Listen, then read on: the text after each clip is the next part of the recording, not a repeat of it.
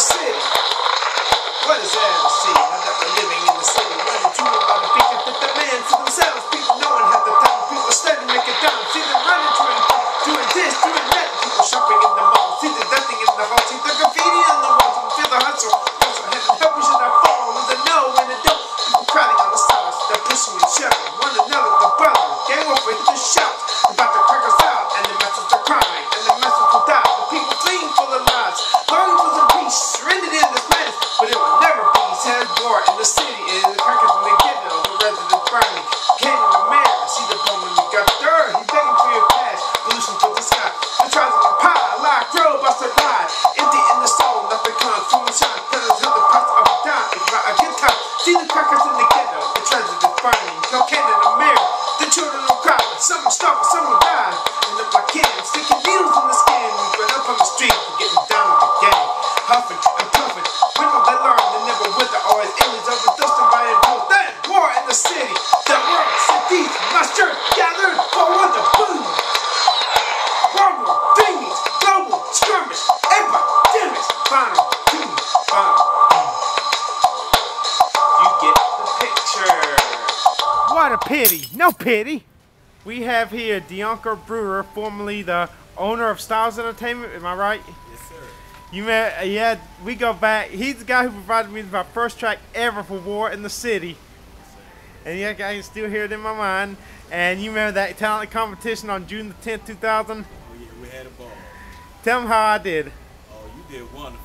Yeah, everybody stood up, gave you Oh, yeah, what? Yeah, we had some really good performers in that one. And we had some like that guy who, you remember that white guy trying to act black, grabbing his crotch?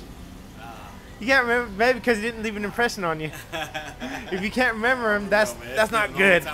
But the guy, whatever happened to the guys who won the first place? You know, the 5 black guys who wowed everybody with their performance. Woodland. Yeah. And Boone, whatever happened to Boone? Because you remember that lead? What was her name? The lead singer. She's like, she called me down in front of everybody. Where's the guy who sang that song? I want you to know you're gonna go places with that song. You remember them, Boone? Oh, Boone. Yeah. I don't know it. I don't know where they are.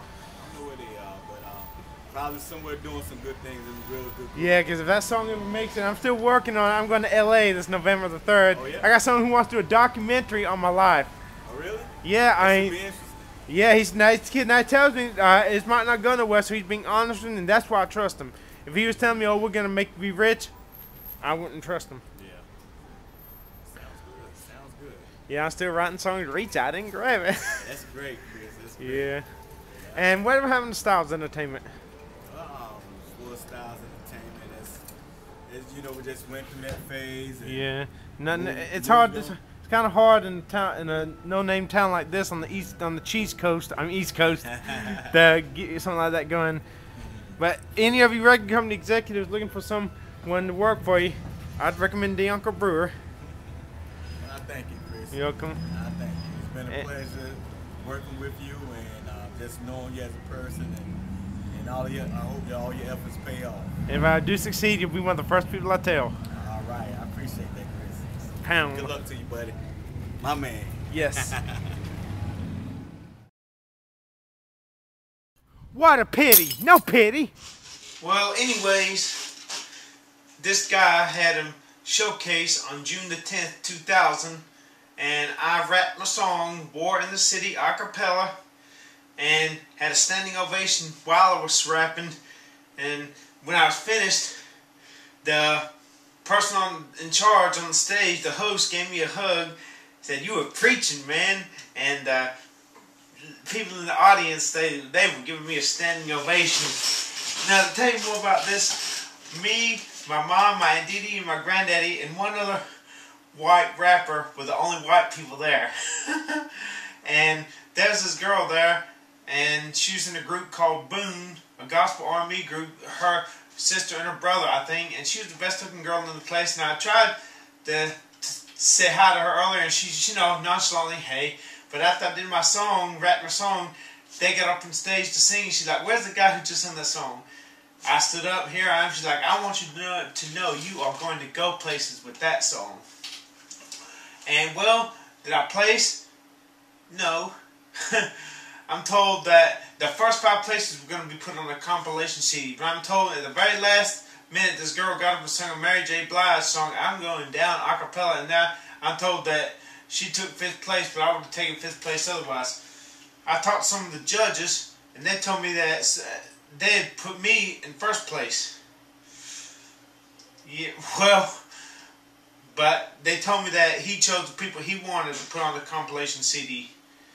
Then I had somebody tell me at the pizza, he was washing dishes, he told me, they chose you last place. You know why? Because they're haters. I hate to see people succeed.